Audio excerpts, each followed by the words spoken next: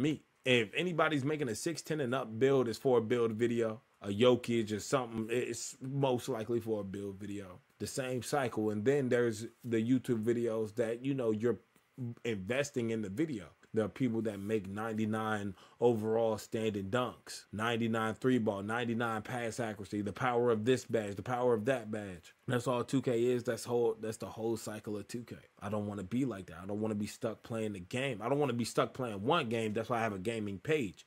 I never said 2K ever in my name. I said I'm DreLive Gaming, because I know for a fact if I keep myself stagnant on 2K, I'll never grow. Everybody that left the 2K community has grown to be absolutely amazing. Now they can sit back and post 2K videos because that's what they were known for, but the fact that they was able to get away and branch out and bring home more than millions, do more than, you know, whatever they was doing, have more, and just be able to relax and live life. It's too much on this earth to, you know, be trapped in one area.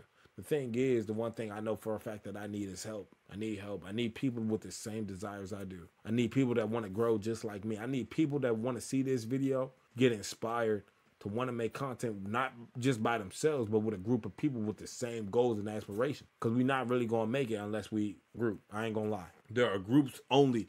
There are literally only groups that are taking over the industry right now. There are only